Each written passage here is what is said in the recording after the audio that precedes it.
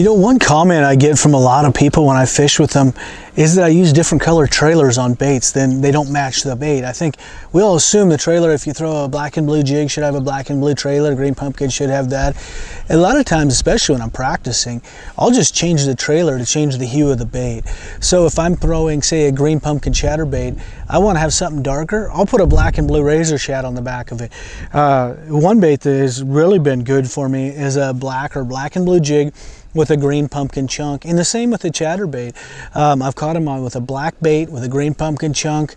I know it doesn't seem normal to have mismatched colors like that, but something that really works, and it's an easy way to change the hue, to try to get clues when you're fishing, to put a lighter color trailer on there. I diminish the size of the profile by putting green pumpkin on a black and blue jig, so I don't have this giant black and blue jig with a trailer the same color. It makes it look smaller, having something with green pumpkin, more natural tone in there. And the same thing goes conversely. If I'm throwing a green pumpkin jig and the water gets really dirty, instead of sitting down tying on a new jig, I may put a black and blue trailer on there just to make the profile a little bit darker. Any kind of baits we can do that with, and fish don't really know that a crawdad shouldn't have brown pinchers and a black body, vice versa.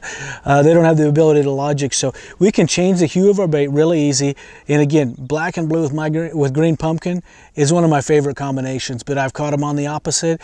I've seen green pumpkin with a black and blue trailer. I've actually gotten outfished with that one day pretty handily. You know, I've seen that work more times than not.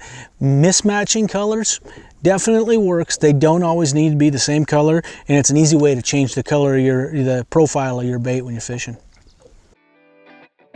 Thanks for watching. Like and subscribe if you'd like to see more fishing action.